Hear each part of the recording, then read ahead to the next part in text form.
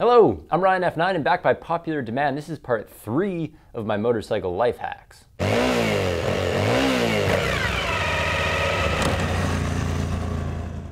So for number 1, we're going to use an old Odor Hack called the dryer sheet, because 20,000 kilometers down the road, my gear stinks. I put one into each boot, I put another one underneath the liner of my helmet if I had some more time, or I can just chuck it in there if I'm lazy.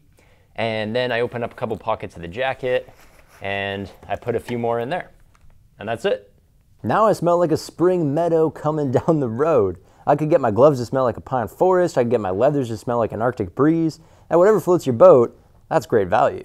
Now let's say that it starts raining, and we'll pretend that my side cases here aren't waterproof. I've got my MacBook in here, it's inside a suede cover, I really don't want to get it wet. What do? 2 options, both of which involve hacking my side case with this garbage bag. If I don't mind looking like a bit of a putz, I can tie the entire garbage bag around my piece of luggage. Alternately, I could put the contents of my luggage inside a garbage bag and then put it back inside. Either way, I now have a waterproof luggage solution. Now, I like to ride off-road, but for some unimaginable reason, the engineers at Suzuki didn't give me adjustable ABS on my V-Strom. So when I go down a sandy hill, the back tire refuses to lock up, and I either look very fast or very stupid depending on whether or not I crash.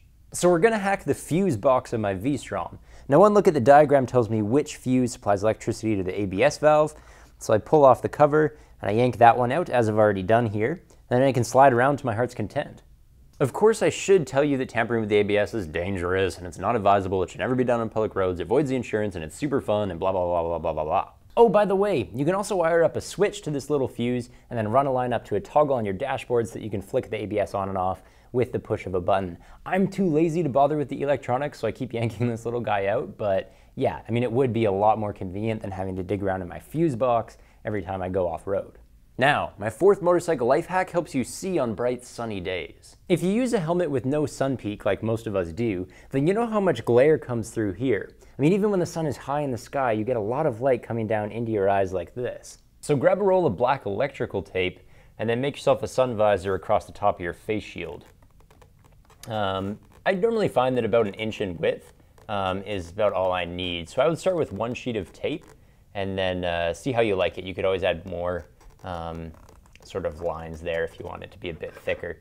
The idea here is really simple. As you ride, you can angle your head so that the sun is always going to be behind this black strip. And because of that, that eliminates a lot of glare.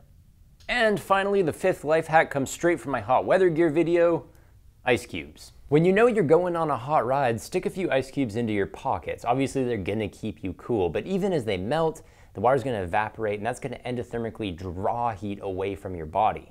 It really works for beating the heat, and as long as your destination is more than like an hour away, you should be dry by the time you arrive. And that's it for the 3rd installment of Motorcycle Life Hacks. Thank you guys very much for watching.